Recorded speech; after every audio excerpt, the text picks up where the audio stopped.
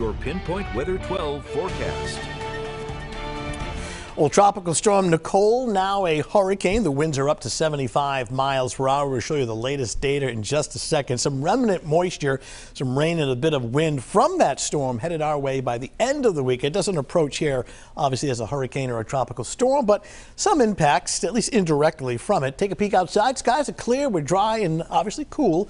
Temperatures that are slipping back into the mid and upper 40s, looking at New Bedford, and really a tranquil evening.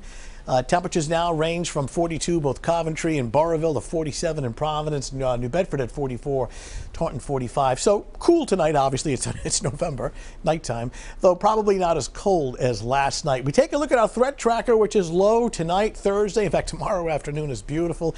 Even Friday day, the daylight hours of Veterans Day Friday, looking okay. It's really Friday night, as remnant moisture from Nicole approaching with some rain and wind. There may be some showers very late in the afternoon. I just think that the reservation for stormier weather would be Friday night. When I say stormy, a couple of inches of rain, some wind gusts 40, 50 miles per hour, and that'll spill over into daybreak on Saturday.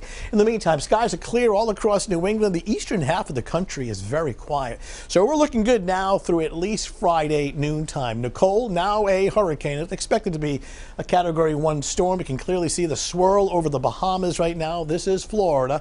Cat 1 storm just to the east of, it looks like West Palm Beach, Florida.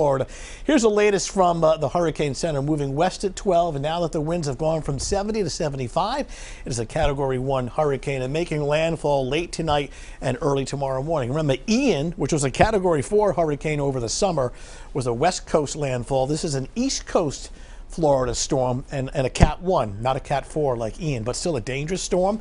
Hurricane warning from just north of Miami, West Palm, Melbourne to Daytona Beach, Florida, and to the north of that is a tropical storm warning. So making landfall overnight tonight, around 1 o'clock midnight in the morning, and then curling north and east tomorrow evening near the Big Bend of Florida. And then it weakens, it loses its tropical characteristics.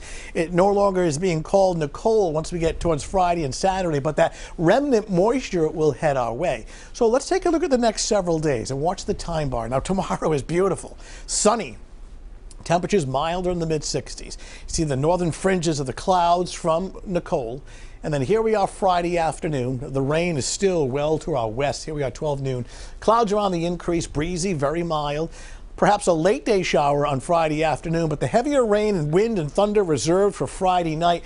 And the new data coming in now, this is 8 o'clock in the morning, showing a squall line of heavy rain, wind and thunder already offshore by 8 a.m. So some of our guidance is suggesting it may clear out a little sooner on Saturday. Bottom line, I would say a better part of Saturday, especially mid to late morning and afternoon, is actually dry and sunny. It's in the pre-dawn hours, 4, 5, 6, 7 a.m. of Saturday of some rain and wind. So with that said, this is the timeline. Friday night, very early Saturday morning. Wind gusts on the order of 40 to 55 miles per hour. Something of that magnitude, there would be isolated power outages. I don't think it's widespread. Rain, heavy at times, generally 1 to 2 inches, may cause some localized minor street flooding.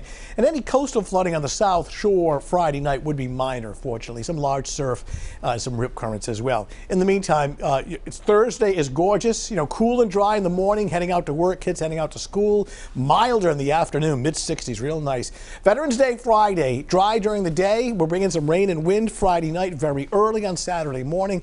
And we're seeing signs of the rain perhaps ending sooner on Saturday. I do expect sunshine at least by 12 noon, and then much cooler on Sunday, and mainly dry, just a passing shower Sunday, but kind of a brisk and chilly day on the Sunday. We'll watch Nicole closely again if you have friends and family in Florida making landfall tonight. All right, Tony, thank you. Coming up.